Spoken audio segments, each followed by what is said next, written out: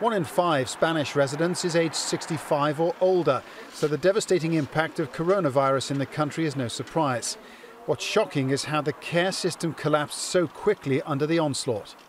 Military emergency units are disinfecting premises as fast as humanly possible, as here in Madrid. But care home staff have been overwhelmed with desperate consequences.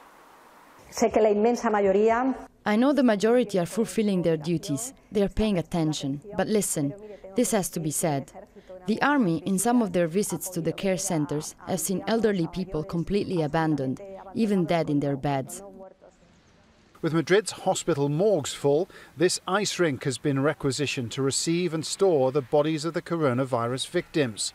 So infectious, even in death, that the staff are wearing full protective suits. In Italy, the latest clinic, repurposed as a coronavirus unit, has opened in Rome. Every single patient requires truly intensive care. Intensive in terms of staffing and intensive in terms of equipment. And there is simply not enough to go around. A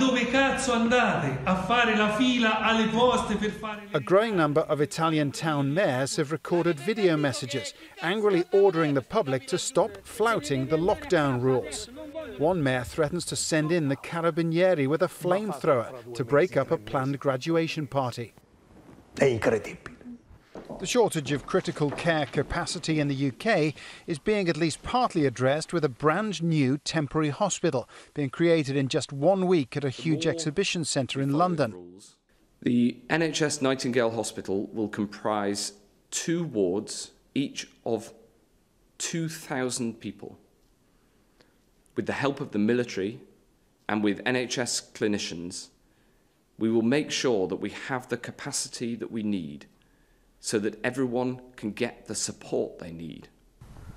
For the first time, coronavirus restrictions are now having a tangible effect on millions of UK citizens. A stay-at-home order has replaced the previous advisory guidance, but not everyone seems to have grasped the urgency. This grocery store here in Red Hill is about the only shop that we've found open in this town, but the lockdown is far from being strictly observed here, and maintaining it over what could be 3 or even 4 months is going to be a real challenge. And construction workers in particular show little sign of social distancing or other precautions. The example of this site in central London was far from unusual across the UK. But religious services of all denominations are banned. Wedding plans and baptism ceremonies are on hold. Only funerals will go ahead.